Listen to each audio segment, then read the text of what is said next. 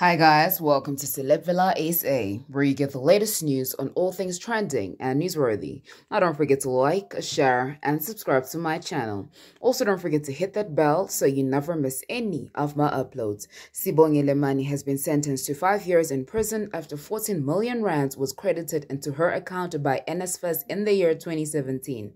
Mani has been jailed for theft after she used more than 800,000 rands in NSFAS funds.